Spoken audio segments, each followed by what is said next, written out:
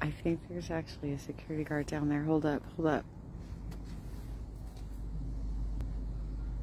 I can't sell. What does that say? What does that say? Oh my God, you guys.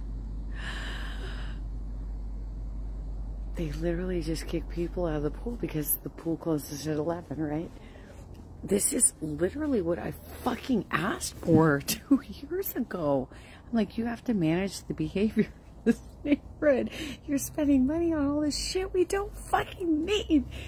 And we literally need, we need security because these motherfuckers are acting fucking crazy. They finally, that's the first time I've ever seen that happen.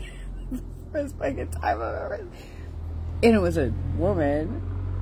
It was a woman who came out. Thank you.